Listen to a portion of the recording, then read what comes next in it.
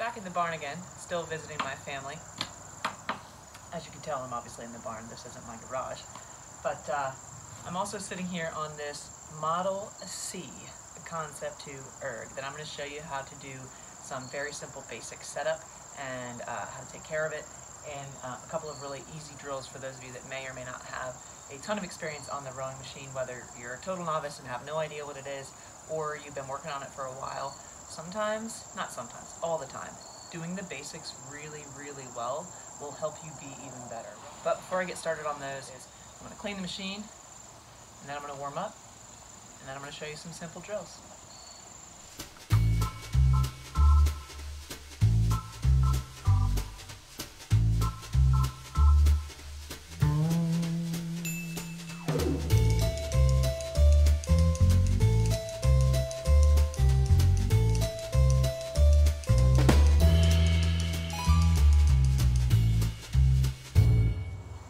Now that I have the machine clean, the first thing I would do is set my drag factor, and then I think feet, seat, hands.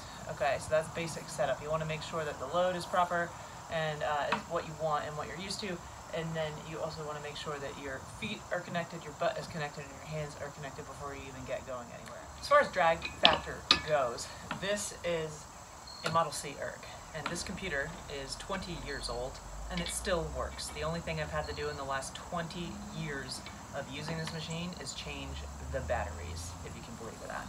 So the difference between a Model C and any of the models that most of you are probably familiar with, you might stare at this and be like, what the heck is that thing? Is the monitor is going to be the biggest thing. If I really wanted to, I could call up Concept 2 and order a new monitor and order a new sensor in there if I really need, if my monitor broke. But the reason I bring this up is because in the new monitors, all you have to do is turn the machine on and either push display drag factor or more options, display drag factor. Always check your drag in the monitor. With these older machines, it looks totally different. You actually have to push the ready and rest, or the OK and the rest button on here. I love it. It's a bed. The image for rest 20 plus years ago was a bed. So you would simultaneously press rest and ready on this old machine, but like I said, on the new ones, you would go into the monitor, you would either hit more options, display drag factor, or display drag factor.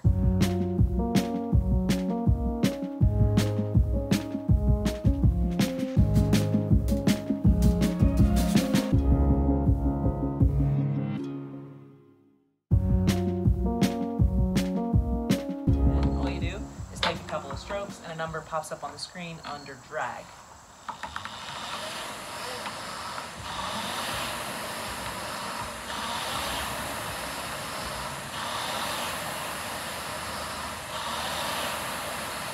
Okay.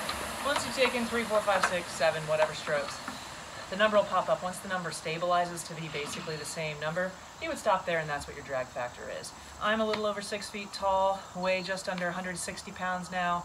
I weighed between 165 and 175 pounds when I trained full-time as an elite rower, but I still to this day use a drag factor of right about 117 for my size, right?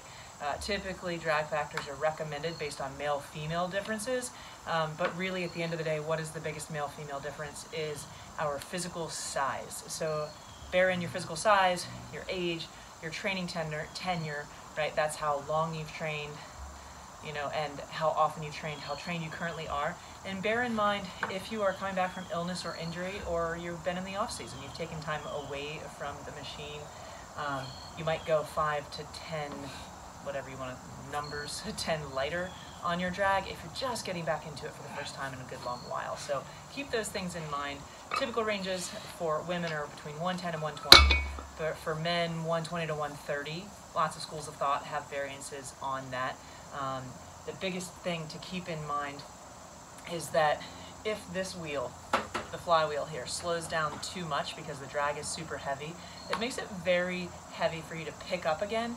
And rowing is not meant to be like a deadlift. It's not heavy, pick it up, put it down. Heavy, pick it up, put it down. It's get it up to speed and keep it going. That's how you can last for more than 30 to 60 seconds at a time on this thing. If you row along and you find that, say, if you're a female of my size or smaller and you're at 115 and you feel that the wheel slows down a lot between strokes, try it a little bit lighter.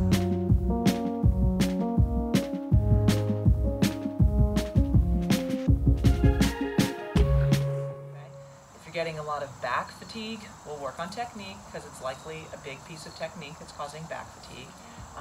But that could also be a sign that the drag is a little bit too heavy. If you have specific questions about drag, feel free to leave a comment or find me on my website at lindsaydareshoop.com or lindsayshoop.com for that matter, and ask. I'm happy to answer it to give you guys as much information as possible, because one of my friends told me many years ago, more than a decade of coaching ago for me, was never be greedy with knowledge. So I have about 20 years of experience with this, the vast majority of which is competing at the elite level, and now a decade of coaching at all levels, everyone from 8th graders to 80-year-olds, Olympians and Paralympians in between, and lots of collegiate athletes, of course, as well, and lots of high school athletes as well, masters, everybody in there, plus myself and my big bro, who you see wandering around in the background. But again, if you have questions, please ask. All right, give your drag factor a try, and then we'll move on from there.